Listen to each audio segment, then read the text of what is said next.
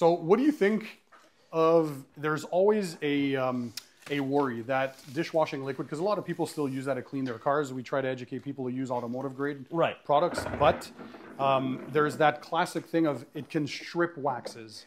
So what I've seen in testing is that freshly applied waxes and sealants, even a dishwashing liquid will not strip. Of course, if you continuously use it, it will eventually degrade it.